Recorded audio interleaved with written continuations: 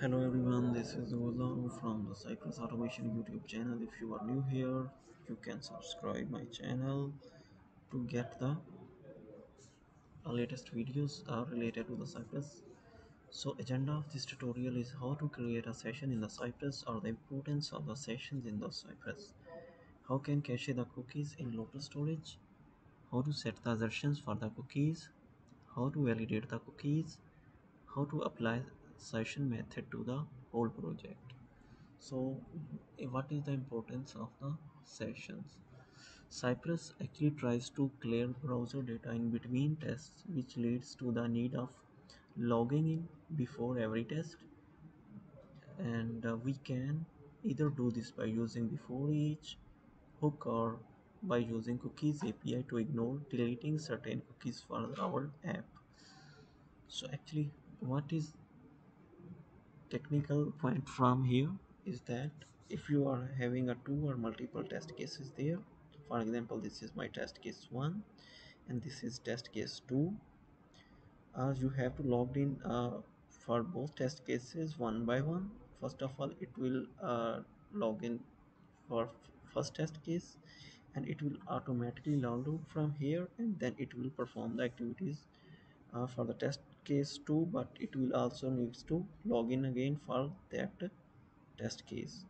So what we will do actually here in the before each method, we are doing for the both test cases, but we also needs to create a session, single session for all the multiple test cases there, so we will not need to logging in again and again for every test case. So it will save our time here. So what we can do here, so for example, this is my simple login flow. For any application it can be possible.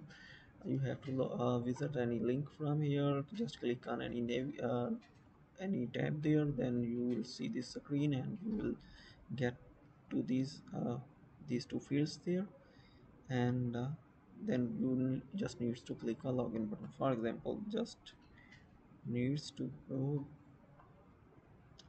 and let me execute that. Okay, so let me show you what actually happening there. This is my first test case and you will see that it will. Okay, so what is actually happened there, in the first test case you can see that it's logged in there and also logged in, and click OK button, and for the test case 2 it is logged in again for the test case 2 to perform the activities for the second test case, and from the first test case it is automatically logged out after that test case. So what we actually are trying to do here is we just need to create a session for that purpose. So by applying the cy.session API, we can cache the cookies, local storage and session storage state of our browser for the this login flow, like this one. uh, okay, so just needs to create a cy.session method here, session, and just name it as a login. So comma here, and from here it will start like this one. So this is our session here, so just needs to cut it from here and paste inside this method, which is a cy.session method. There is one small problem with this type of login. As soon as Cypress completes the cy.type function, it caches our browser state. However, our front end might still be working on the login flow, and some of the authentication data we need has not been set there. Let's say our application login will send an HTTP request to the server to authenticate the user, and then redirect to a home page before saving the cookies into the browser. Given the example above, our session will not get properly cached because we did not explicitly tell cy.session authentication flow is still in progress. The easiest way we can fix that is to add a assertion to our session there.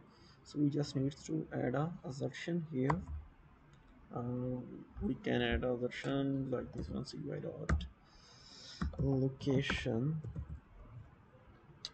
Okay, so we can set any path name there,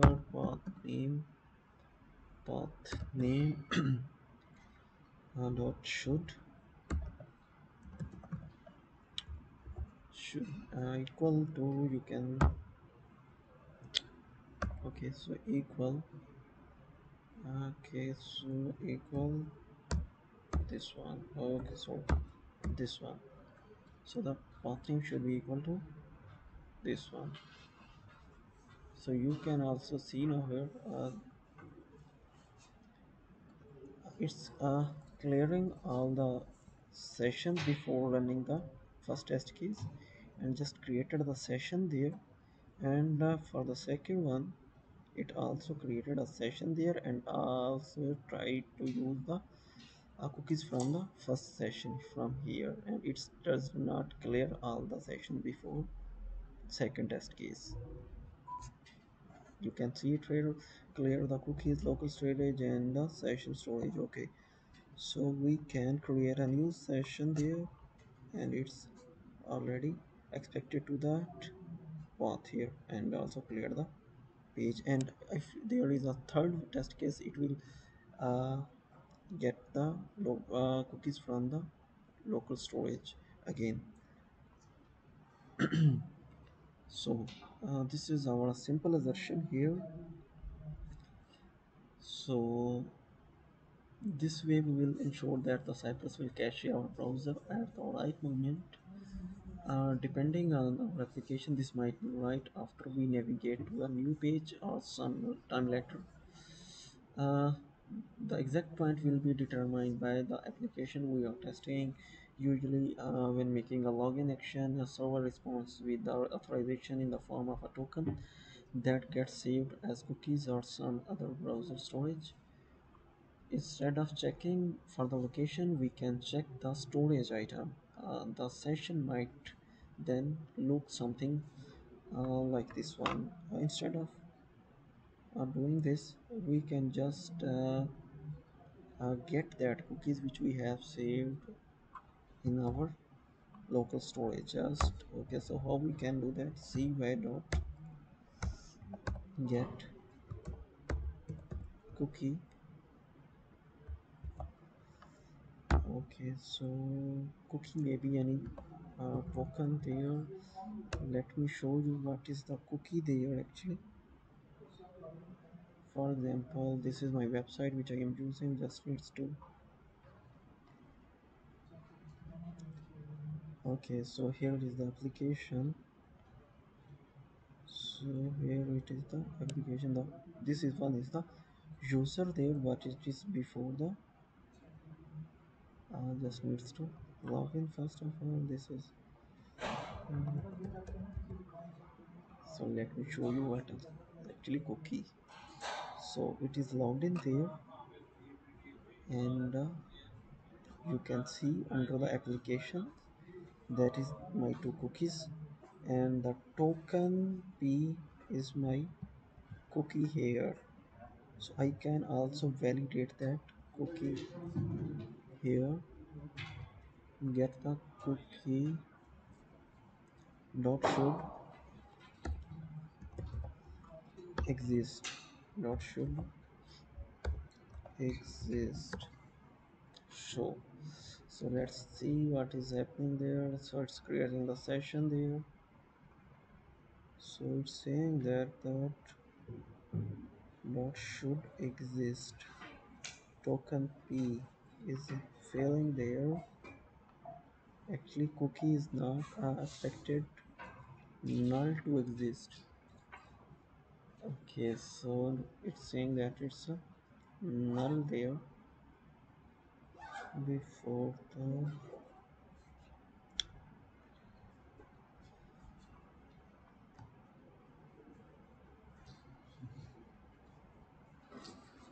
Okay, so we can do it through the validation.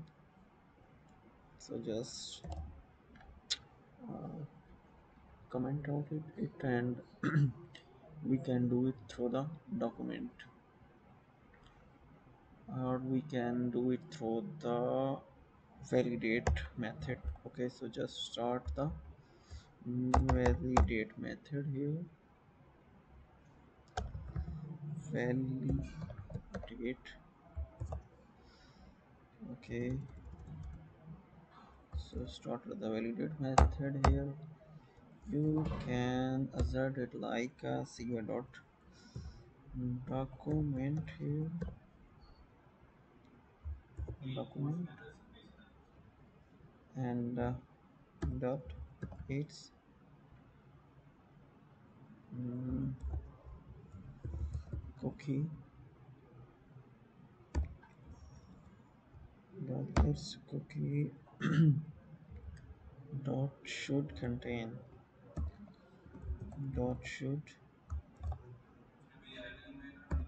contain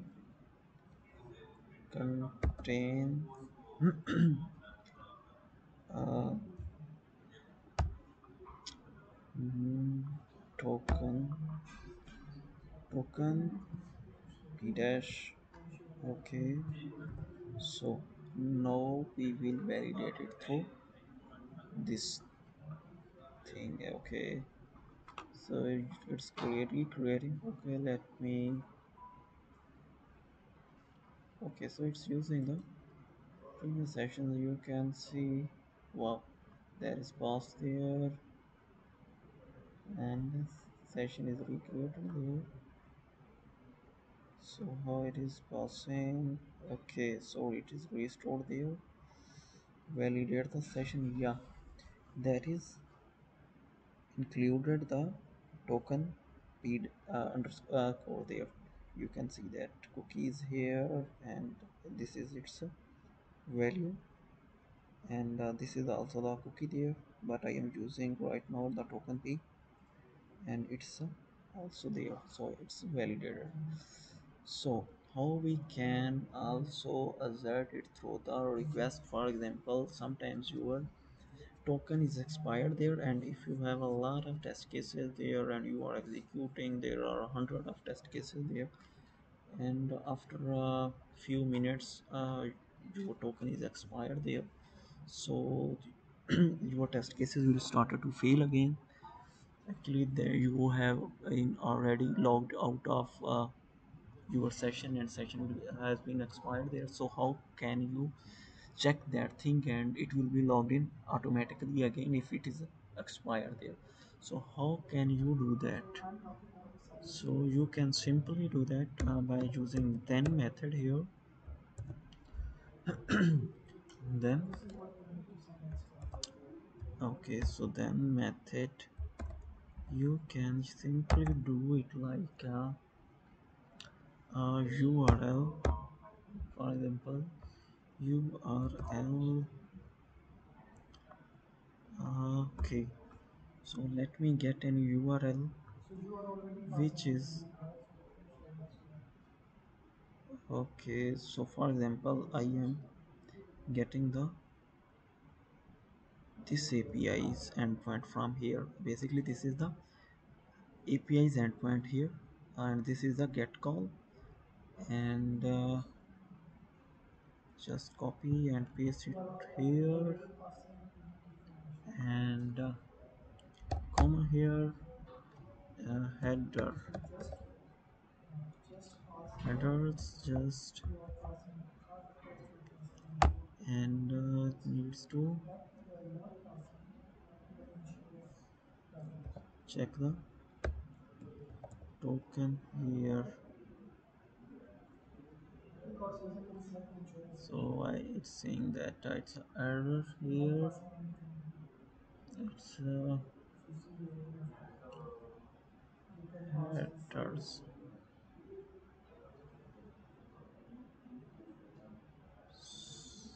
Okay, headers.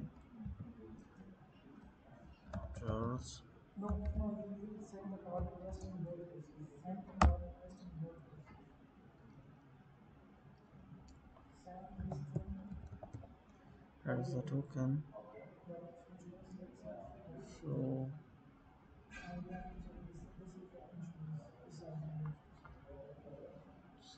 it's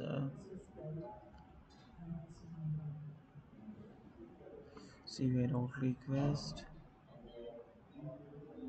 Okay. So got it.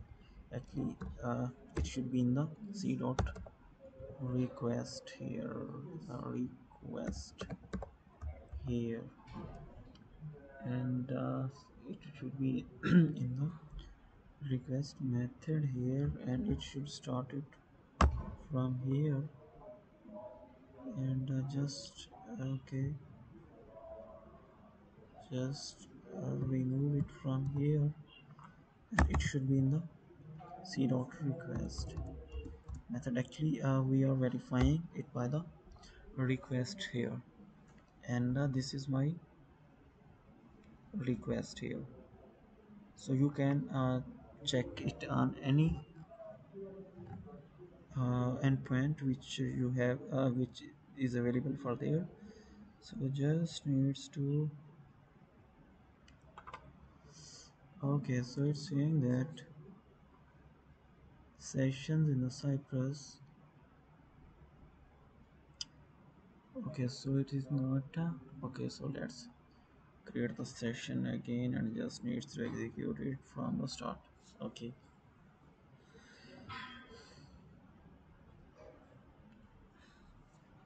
okay, so just sessions, creating the session there in the first test case.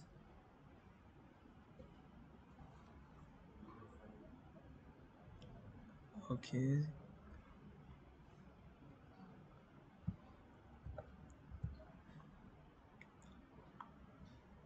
Hmm.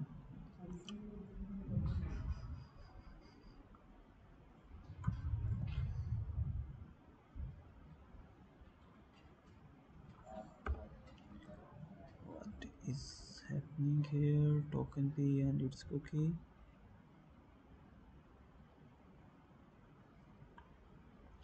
And now you can see that session has been created. The session one is created there, cleared all the data there, clear sessions, nothing is cleared there,